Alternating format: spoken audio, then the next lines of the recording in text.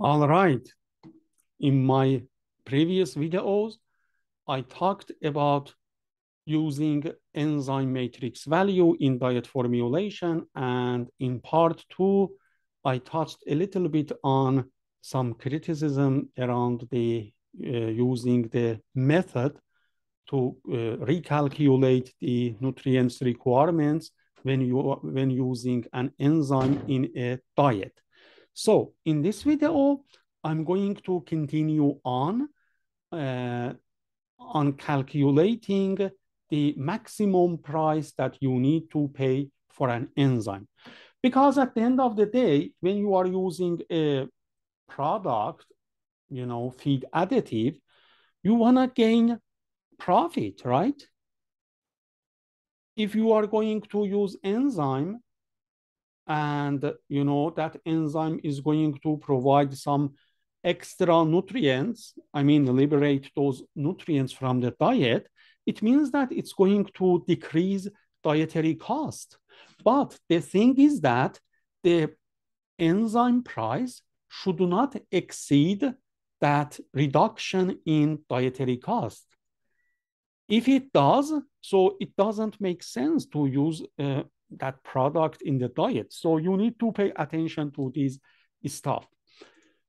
So let's get started about calculation around maximum price that you should pay for an enzyme. I'll talk about this very briefly. In my first video, I talked about how you need to use, you need to recalculate the nutrient requirements when adding an enzyme in a diet. So I explained, you need to take away the provided amount of nutrients as a result of using an enzyme from the nutrients requirements and recalculate the updated nutrients requirements. And then try to formulate your diet based on the updated nutrient requirements values, right? So now we are going to calculate the economic evaluation of an enzyme price. If it makes sense to pay, I don't know, whatever dollar for a kilogram of enzyme or not. So to do that, the first thing you need to do is to calculate the dietary cost difference between diets with and without an enzyme. So just an example. Let's imagine I have formulated a diet without using the enzyme. And the dietary cost is $260 per ton.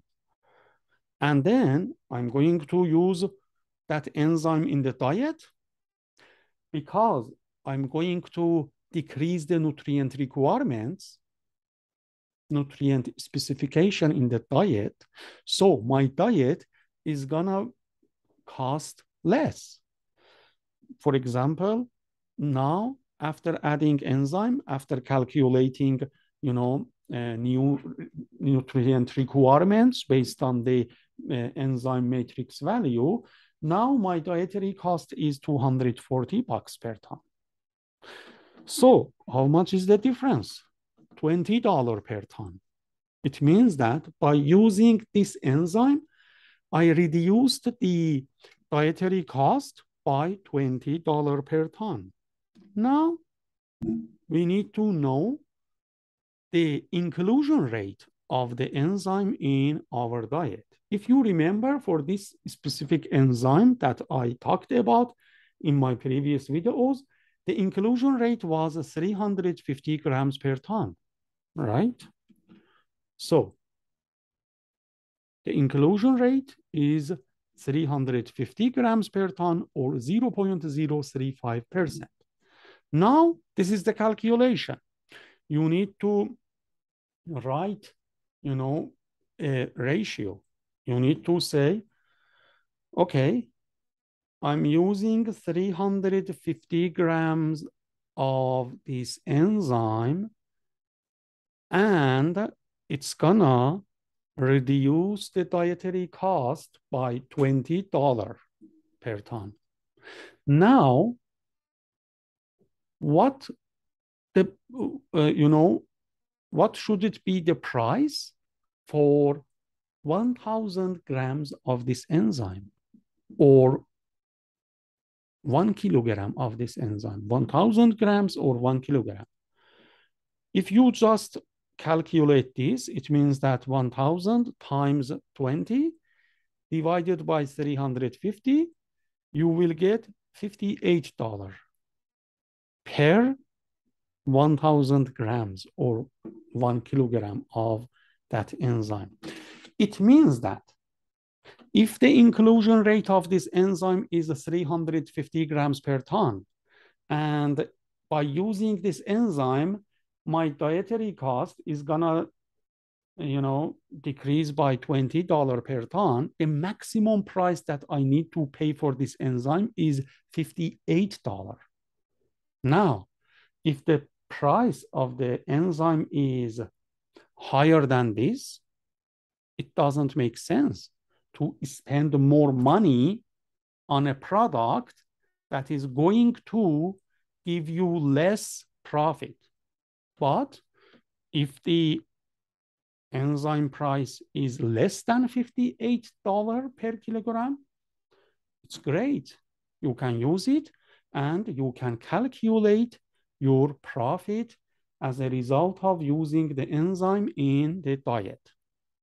But these calculations that I showed you here, in my opinion, personally, in my opinion, it makes sense for grower diet, for finisher diet, in broilers, or let's say for, I don't know, developer diet, in layer diet, in layers, in broiler breeders, but not for starter and pre-starter diet. Be careful. As I talked in my previous videos about formulating super pre-starter diet, in those diets, in that phase, early life, our main goal is to have a robust, a strong chick with a robust immune system, with a robust digestive system to start the life.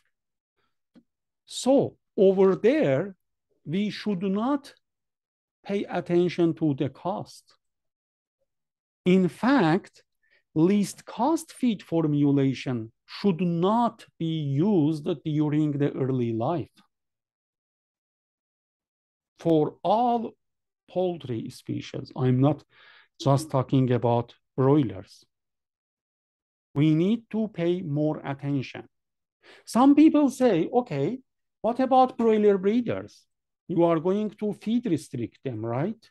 So how does it make sense to give them an expensive diet during the early life, during the first week? We say it makes sense. It does make sense. Because when you are spending more money on a starter diet during early life, you are investing on a robust chick, on a robust hen in the future, on a robust rooster in the future, because you are building a strong foundation for the future. So all of these economic evaluations are for the diets after, let's say, 10 days of age. Before that, please do not pay attention to dietary cost. Just feed them with with an expensive diet, with high quality ingredients, use enzyme to increase, digestion, absorption, without paying attention to the enzyme price. That's my 2 cents for today. I hope you enjoyed this video.